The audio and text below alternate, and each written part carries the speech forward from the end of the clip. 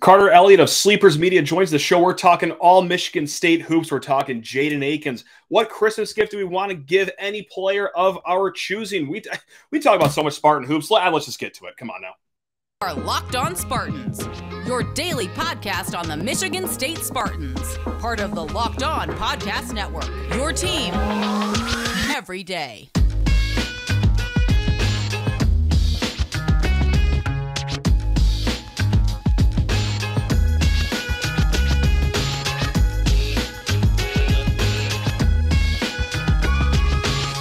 Spartan friends, Spartan family, thank you so much for tuning in to Locked On Spartans here. And before we get into our chat with Carter Elliott about Michigan State basketball, today's episode is brought to you by BetOnline. BetOnline has you covered this season with more props, odds, and lines than ever before. It's BetOnline, where the game starts.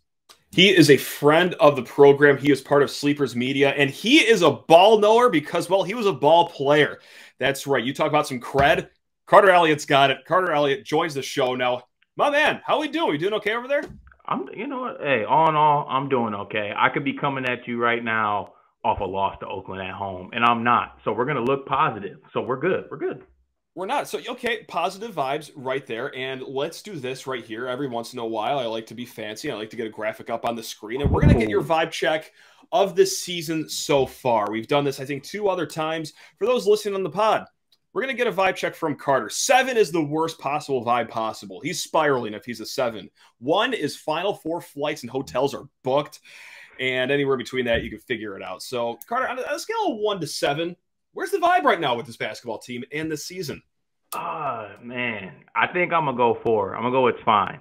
I'm going to go it's fine. And you know what? I kind of hate doing that because it feels like a cop-out. But I'm truly fine right now. I truly am because I took a step back, and I think that I'm not going to fully judge this team until Malik Hall is throwing on the 25 again and is on the floor. I refuse to jump to conclusions until he's on the floor. Now, once he gets back in the rotation and starts playing, I'm either going to move towards 1 or I'm going to move fast towards 7. But right now, I'm going to stay strong at 4. I love that. Just shoot in the middle, and we are on the same wavelength right there because once he comes back, if the boys start looking good, if they bang out wins against Buffalo, Nebraska, Michigan, yeah, they're all at home. Yeah, they're expected to win those games. That ain't going to stop me over here from getting in on the hysteria of boys are back. I'm telling you, I got a short Christmas list because I'm not a greedy one. You know, Christmas is coming up. We're on the spirit. I want some socks. I want a couple Lululemon polos from the wife possibly, and I want Malik Hall to have a healthy foot. That's literally all I want. I'm a simple man. That's it. You know what? I was actually going to end the segment on this. You can give a player something for Christmas. What would you give them? You just did it right there. You just did it. Malik Hall, a healthy foot. He can have my foot. I'm not worried about it. I play in a couple men's leagues, so I'm really not worried about being mobile. He can have my foot if he really wants it. Wow, that's very generous of you. I got to say, the gift I was going to hand out was not like a body part. It wasn't as nice as that. The thing I was going to hand out, and this isn't even a guy that like really even played against Oakland. I just want to like give Carson Cooper a hug, you know, because like, look, it's a situation. We all know the situation. He was supposed to redshirt. He's kind of been thrust into this role because, well, you have to field 5 players on a court, and he's the only other big man besides Kohler when Mike Sissoko's in foul trouble, yada, yada, yada. But it's a tough situation for him to be in. And like anytime he like kind of screws up, he looks like he just accidentally ran over the family dog in the driveway. Like he just has the worst like facial expression. I'm like, oh, bring it in, dude. Come on, man. It's okay. I find myself in those same situations because it kills me. And this helped me last year with Joey Hauser, actually. I took a step back and I kind of was like, stop expecting Joey to be like some star player and just kind of appreciate him for the great role player that he is. I think he's taken a step this year, which has been great to see. And it's been great to see like Spartan Nation kind of get behind him because last year, if anything bad happened, number 10 was getting a lot of heat. And sometimes it was warranted, but sometimes it wasn't warranted. Sometimes it was taken a little bit too far. But, you know, you feel bad for a guy like Carson Cooper because he shouldn't be out there technically, but he's out there giving it all for the green and white. So you got to be, you know, give the kid some slack. Yeah. No doubt about that. So, yeah, I know. I could have given it to any of the other 8 players that are important or key players to this team, but I think it was like the 15th time I saw it this season of him just like going back down the court just like that. Like, oh, Bring it in, kid. Come on. It's not that bad. You're trying your best. Yeah, you brick the layup as a 7-footer, but it could be worse. Let's not focus on the negatives. Let's not do that. 'Tis the season. We're in the holiday spirit here. Amen. And you know what? Actually, let's see if we could parlay the holiday spirit and the positive vibes into this right now, because I've talked lightly about it on the program, and I go on barttorvik.com. You know, when I like to hike my glasses up my nose and feel super analytical, even though I'm not really. They have Michigan State as the 10th team outside of the tournament right now. However, Joe Lunardi, a lot of people already know him, bracketologist, you know, he does all that. On Tuesday came out with his latest bracket. He has Michigan State on the 8-9 line, which is like high up there, but it's squarely in the tournament. So I guess my question is, like, are you worried about the tournament at this point, or are you more on the Joe Lunardi side with being like, yeah, it'll probably work out. They just need to really call back, you know? No, honest, and I'm surprised myself with that. I'm kind of in this camp, but I'm on Joe Lunardi's side with this. Okay. You know, I think we had some, you know, obviously that Kentucky win, that's going to carry a lot of weight throughout the year. Do need them to play a little bit better. I think they've struggled a bit this year. The win doesn't look as good as it did at the time, but you know, Calipari, I'm giving them faith. They're going to get it together. Villanova adding Cam Whitmore to the team, that win is only going to get better throughout the year. And look, all the negativity during the summer, all the talk about, you know, Tom Izzo comes in the first press conference and goes, guys, don't be surprised if we start out 1-7 and we're a good team. I mean, damn it, right. Christmas is upon us and we're 8-4, like, and we're 1-1 in the Big Ten. And that Penn State win at Penn State is going to be very good, by the way, too. So honestly, all in all, we're in a pretty good position. We will be back with Carter Elliott here in a hot second. But first, hey, it's the holiday season. We want everyone out there to be safe, and that includes on the roads. Did you know that driving high is considered driving under the influence? That's right. Driving under the influence of marijuana is against the law in every state, even in states where marijuana is legal. That means driving high could get you a DUI. And if you think law enforcement officers can't tell when you're driving high, well, you're wrong. Your friends can tell, your coworkers can tell, even your parents can tell, everyone can tell. So what makes you think that law enforcement officers don't know when you're driving high? Driving around under the influence of marijuana can slow your response time and change how you perceive time and speed. So even if you think you're fine to drive when you're high, you are not. Because bottom line is, if you feel different, you drive different. And driving high is different than, is driving under the influence. So remember, drive high, get a DUI, paid for by the NHTSA. No doubt. Like that Penn State game could be a quad 1 win. I mean, that's what we're looking at right now. Penn State went into Illinois and beat Illinois. Like that, they're hooping. Beat the brakes off of them. Like they looked outstanding. It was great. And speaking of looking outstanding, I got to say, like we talked about this before recording. I said, I just got a bunch of random topics written down in front of me. We're going to see how we can stitch this together. So I'm going to try to segue as best as I can. So we're going to segue. Hey, they're looking good. Do you know who else is looking good, Carter? Jaden Akins. Jaden Akins, career high 15 points against Oakland. And listeners of the show know that, like, if I say something, I'll jinx it to smithereens, right? And I actually learned earlier this week that this doesn't just happen to the host of the show, but also the listeners of the show that email in, because earlier this week, we got a question from a great listener, Craig, and he wrote in, I'm going to do the short version of the question. I just wanted to ask and know, why does everyone love Jaden Akins so much and think that he is going to be, for lack of a better term, an all-time great Spartan? And up until that point, Jaden Akins this year, he did not have a double-digit game. You know, he didn't, blow up in the box score last year as a freshman. I am the leader of the Jaden Akins hype train. I think you are my co-conductor as well. So in between the email and this show, just a career-high game from Jaden Akins. So sorry, Craig, that your question maybe got spoiled, but I guess what did you see in the Oakland game that you love the most about Jaden Akins' game? So I think that the main thing, and actually I'll go back to the last 3 games because for those who follow DK Spartan Hoops on Twitter, he actually posted the highlights of the last 3 games and his stats on the game. And I commented, I quote tweeted it. I think the main thing that's changed with Jaden is his shot selection. I think he's not taking tough twos and he's being more decisive. So like last night in the game, I thought he did a great job of just getting open in the corner, getting open on the wing, getting open in the corner, being confident, raising up and shooting a 3 instead of taking, tough long twos or kind of tough shots at the basket. I think he's kind of he was able to get himself more into a rhythm. I mean, and sometimes shot selection it can make all the world of a difference with a basketball player. And that's kind of why I never wavered when people would ask me questions like, okay, but what has Jaden Akins done this year? Well, to me, one, he was late getting the start because of the stress fracture injury, which throws off his rhythm and all, everything associated with basketball activity gets thrown off. And then he just, that rhythm takes a while to get back. And then he was kind of forcing it a little bit, taking tougher shots. And he's not necessarily a tough shot maker. I think he's a really good basketball player, and he's a smart basketball player as well. So I think he mentally is just taking better shots right now, which is just, it sends a ripple effect. Better shots, better looks, more points. And, you see games like last night where he has a career high 15 points, and it's great to see. And now it's not just a flash pan type thing. We have a 3-game sample size that Jaden Akins can be this guy.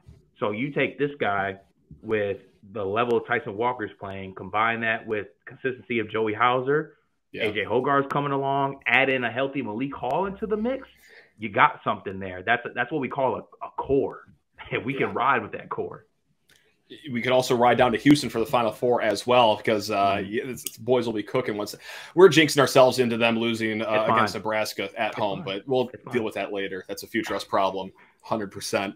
Any other big takeaway from the Oakland game for you? It's a weird question to ask because Oakland, Rocket Watts, has not beat the allegations of becoming a new player. He's the same Rocket Watts that he was when he was here, unfortunately. And I mean that. He seems like a good kid. I'm rooting for him, but starts the game running floater, lawn fadeaway 2, jacked up 3-pointer. It's he's back. There's Rocket. That's who. There he is. Shoot. Unfortunately, that's him. But with that said, Oakland as a whole kind of stinks. Then again, it's our only game in a 2-week span that we have to talk about. So any other takeaways that you had from that one against Oakland? To be honest with you, I hate looking at negatives from wins, but to be honest with you, that performance and us only winning by 13 points was a disappointment in my eyes. Okay. To be honest with you, I mean, I was doing a little bit of film watching of Oakland, kind of doing some pre-game article preview type things. Gotcha. This Oakland defense is one of the worst defenses I have ever watched, in my whole basketball life. It is the worst. If they call it a zone, that's disrespectful to whoever created the zone defense. Right. It's disgusting behavior. And I was like, oh, this is going to be great. Our big men are going to get layups. We're going to get open jump shots. We should run these guys out of the gym. And we didn't run them out of the gym.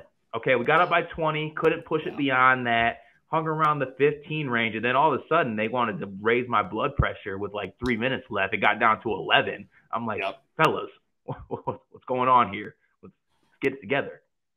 It's not good. And honestly, 3 minutes to go, up 11 points against a mid-major, no one that's healthy should be worried about that. But I fear that Portland game did irreversible damage on us because ever since they had that game where they're up 10 with a minute left and gave them a 9-0 run and Portland had the ball to win at the end of the game, it's I'm starting to break out in hives watching Oakland claw back 13-point deficit, 11-point deficits. I don't. Yeah, and I was just in shock. I'm how's this happening too? What's going on? Because we came out in that first half, came out in the start of the second half, and we just got on transition, got easy buckets, and it literally took us a minute 30 to get up 20 points.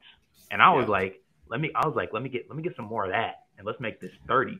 Especially because, unfortunately, in the world of analytics and things like net rankings and things like that, blowout wins actually matter. So, we had a chance to get some style points too in our favor. Yeah. And at the end of the day, we won. It's as tapping back into my basketball playing days, that game before Christmas, Christmas Day or Christmas break, is beyond ass. To be honest with you, it is you're looking forward to home. Your family's talking to you about getting home. There's no students. Right. I mean, obviously, I played at Albion College, so there was not many students at the game when we were in school. So during winter break, I could hear my sweat hitting the floor. But it's also a tough game mentally to kind of get through. That's why I'm not Chicken Little going absolutely crazy. I'm not saying that you're losing your mind. Believe me, I know what losing your mind feels like. I do it quite often on this program. But that was a weird game, right? 11 days off. You're playing against a team that sucks. I mean, all due respect to Oakland, I'm rooting for them the rest of the way, but oh God, that's not the year. And Greg Campy said as much too when we talked to him earlier this week. Like he straight up said, like, not a good year. This is not gonna go well. I'm a Campy stan, just him as a coach. Like I think it's dope. He's been at Oakland so long, and I think like he's had some really good players and teams. This team just straight up it's just not it. It's not it. Not it.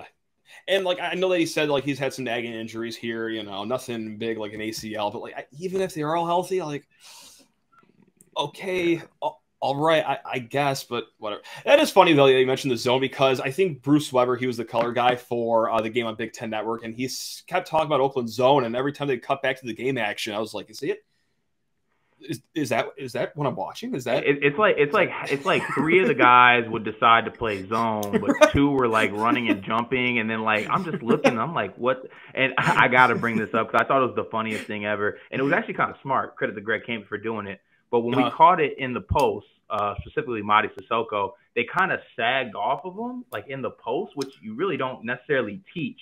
But it made Madi have to kind of go make a move, which he's not used to doing, which caused travels and, fading away from the basket for jumpers. So, like, a smart coaching move by him. But, like, I have never seen somebody sag in the post. Like, that should be an automatic layup, especially if you're, like, 6'10". But I mean, it was whatever that defense was. There needs to be studies done on it because it wasn't a zone. It needs to be coined as something else.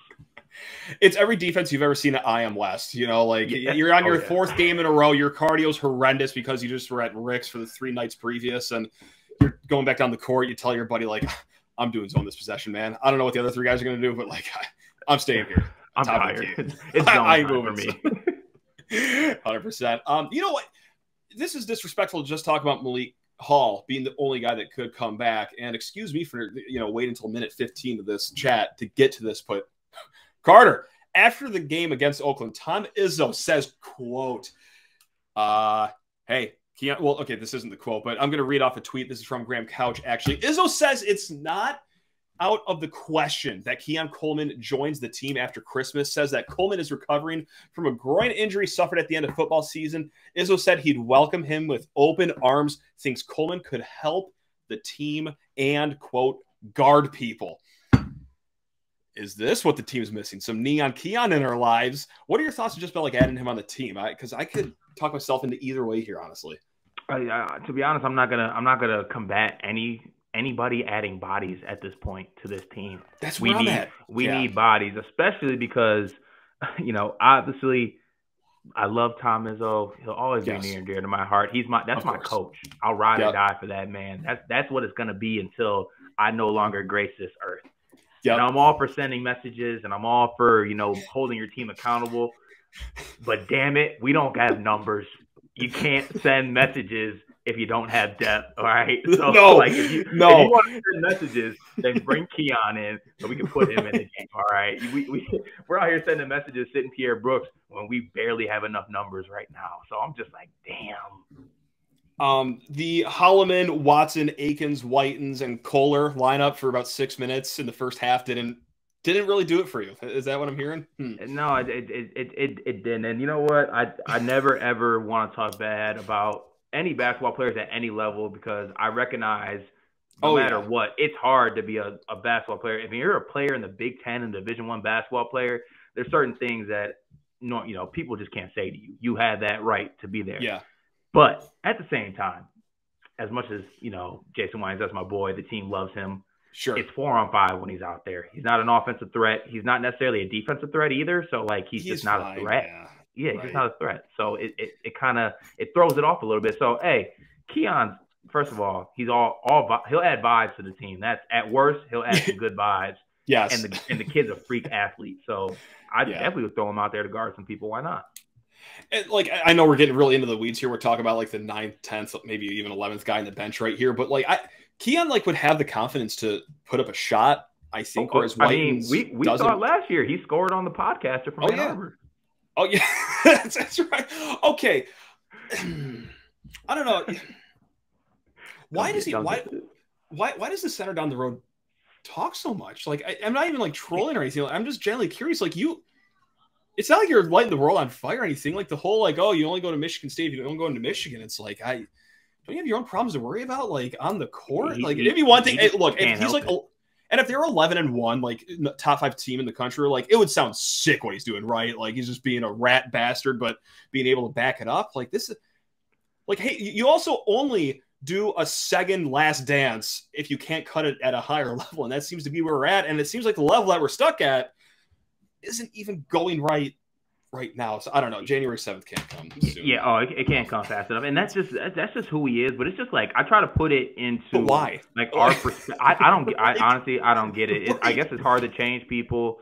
And you know what? I don't want to be, the whole shut up and dribble thing. But at the same time, like, it might be a good idea. Jawan's listening to those and being like, oh yeah, hell yeah. That's my center. That's my best player out there podcasting with, Jordan Bohannon and Marty Mush. By the way, I love Jordan Bohannon. And I actually love Hunter Dickinson. I will say that. I like listening to them. I really do. I truly I advocate for players talking shit as well. But I literally rather get the world's smallest paintbrush and have to paint Buckingham Palace by hand than listen to Marty Mush. That man is awful. Way out. Awful. So beyond out on that. It's like I don't want to tell people how to live their lives, and honestly, who's even going to listen to me if I try to do that? But like, if you want to have those comments about MSU, like on January 8th after you beat us by like 10 at home, like go. I would hate it. Like it's not going to sound well in our ears, but like go for it. It sounds a lot cooler now. Like they're posting those graphics like, oh, Hunter Dickinson like owns real estate in our head. I'm like, we weren't even talking about you. You brought us up when you're not even 2 weeks within playing us. Like it's like this funny meme that I see here like on Twitter all the time. They're like, oh, and there's people out there who said Steph Curry couldn't shoot. Like, no one said that actually. You just tweeted that. No one actually said that. It's funny, but the 7th can't come fast enough though. Oh, it's on. I was looking at tickets last night, and it's $160 for upper deck tickets, and I'm like, I think I'm too much of a plebeian for that. But am I? I don't know. Reckless purchase time. If Hunter keeps this up, it's gonna be sweet because I was at the game last year and it was beautiful, beautiful. It was watching them, show out against them. So tear to my eye. I'm all for it. It was great, but hey, you know what's even better than facing Michigan? Next game, playing Buffalo sometime next week. I don't know. Like, we got another 10-day break here. Do you like these long breaks in between games, or is it just very annoying? Because the Oakland break was fine, but like now it's like, really, we got 10 more days again. So yeah, it's not consistent. Like, you have the first part of the schedule, and it's like game, and then long break. It's like, let's get a little kind of in the middle, like. Well, now when we play that Buffalo game, it'll be like, what, 2 games in 20 days? Yeah, 21 or something like that. Yeah. Yeah, so. Not good vibes, but it's okay though. It's all right. Hopefully they need to come out and play well though. They do. Yeah, they got to cover a spread like that. That'd be nice. Izzo's got to start like putting that talk into their ears during practice. Like start bringing in like Vegas guys and that. I bet 15.5 at halftime, and I was feeling great when it first started, and then Blake Lampman and Trey Townsend went into my pockets and said my family can't have Christmas of all time. So personally, that hurt. Return that PS5 you bought for your brother now. It's gone. It's going back. Out of here. Gift receipt. Maybe that's why I also didn't freak out too much after the game, because someone in this conversation took Oakland plus 20.5. But who's to say who it was between me or you? Who's to say who it was? Who's to say?